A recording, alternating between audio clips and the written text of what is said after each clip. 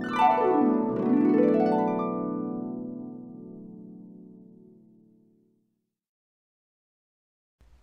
and welcome to Philosophy 5, the channel where we discuss and debate different philosophical ideas. Today we're going to be looking into a very interesting thought experiment called the Ship of Theseus. Lovely. Now, the Ship of Theseus is a puzzle focusing on the metaphysics of identity. So looking at the identity of objects, if an object has some parts replaced, is it fundamentally still the same object? I see. The earliest example was given by Plutarch in the 1st century AD. Plutarch asked us to imagine Theseus returning to Athens on a ship after slaying the Minotaur. As this was such an amazing event, the ship that Theseus sailed back on was kept in a museum. So this is the Ship of Theseus. Right. However, when the ship was being delivered, a plank was damaged. So the museum managers took off the damaged plank and replaced it with a new one.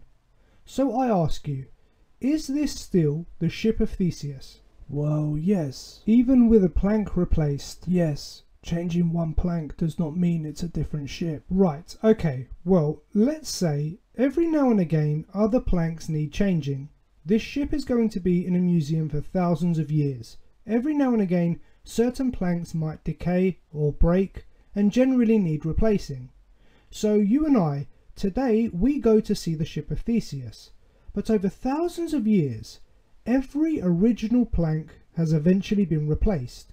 We are looking at the Ship of Theseus, but in fact, not one original plank remains. Every part of the ship is a refurbished part and a replaced part. Is this still the Ship of Theseus? So now I would have to say no, it is not. What makes you say that? Because it does not have any original parts. It cannot be the Ship of Theseus if every part of the Ship of Theseus has been replaced. Interesting. So then I ask you, at what point did this ship stop being the Ship of Theseus and start being a different ship? What do you mean? When I asked you if changing one plank meant it was no longer the Ship of Theseus, you said you did not agree with that. Right. However, now you are saying that if all planks are changed, then it does stop being the Ship of Theseus. Yes. So at what point does it cease to be the Ship of Theseus? Over many years, a part here and a part there were being replaced. At what part did it stop being the Ship of Theseus? Okay, I see the problem.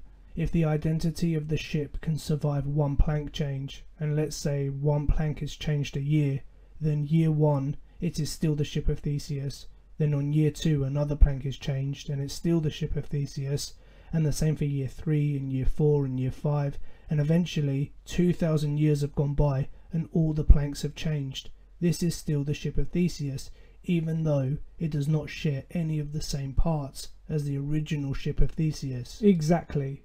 Now, philosophers have pondered this problem a lot. Thomas Hobbes, however, complicated it even further. He asked us to imagine that while the parts of the Ship of Theseus were being replaced, people in the museum decided to keep the original parts and preserve them. Eventually, after many years, when all the original parts had been replaced on the ship, the people in the museum put all the original parts back together and built it into another ship. So then, which is the Ship of Theseus? That is a very interesting addition. So now we have two ships of Theseus, one that has changed slowly over time and one with the original parts. Yes, so the refurbished ship still has claim to the identity of the Ship of Theseus. But now we also have the Ship of Theseus with all the original parts. How can this not also be the Ship of Theseus? And how can we now have two ships of Theseus if Theseus only ever had one ship? It's a complicated puzzle. Yes, because we have conflicting principles. On the one hand, we have principle A. We think that objects can survive change and still retain their identity and be the same object. If a button falls off my shirt and I sew another one on, it is still the same shirt. We wouldn't really say it has lost its identity and is no longer the same shirt and has become another shirt. Of course. But on the other hand, we have principle B, that an object is its parts, and an object is where its parts are.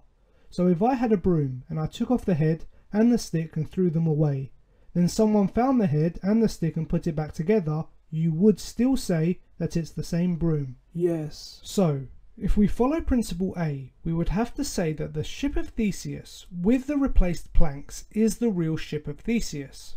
But if we follow principle B, we would have to say that the second Ship of Theseus with the original parts is the real Ship of Theseus. If we follow both A and B, we would have to say that there are two ships of Theseus, even though we know there is only one.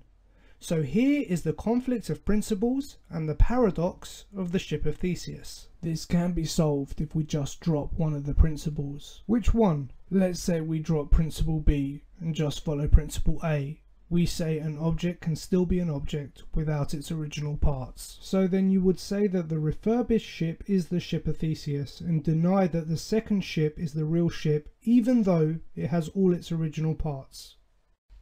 Well, no, okay. Well then, let's drop principle A and just follow principle B. We say that if an object changes, it stops being that object and becomes another object. So if an object changes, it loses its original identity and adopts a new one. But this gets a bit strange. So even with the slightest change, it would become a different ship. So really, if over the years 2,000 planks have been replaced, then we've actually had 2,000 ships in the museum, as each change means it's a new ship. Okay, what if we do not drop principle A completely, but say an object can survive its identity through some change, but not all change? So 1 or 2 planks means it's still the same ship, but all planks means it's not. Yes, but this raises the problem I mentioned earlier. At what point does the ship stop becoming the Ship of Theseus? This seems arbitrary. You could say removing 1002 planks means it loses its identity and it stops being the Ship of Theseus. But why does removing plank 1002 destroy the ship, but not plank 1001? And for the people collecting the original planks, does it mean when they put plank 1002 into the ship, it suddenly becomes the Ship of Theseus again? Yes, I see the problem. Well, this certainly is an interesting paradox. Yes, it is. But that's all the time we have for now. Thank you for watching. We hope you enjoyed the vibe. And what are your thoughts on the Ship of Theseus? When do you think an object loses its identity? What is your criteria? And why have you reached that point? Let us know in the comments below. Don't forget to like, share and subscribe. Take care and we look forward to seeing you all soon. Bye bye.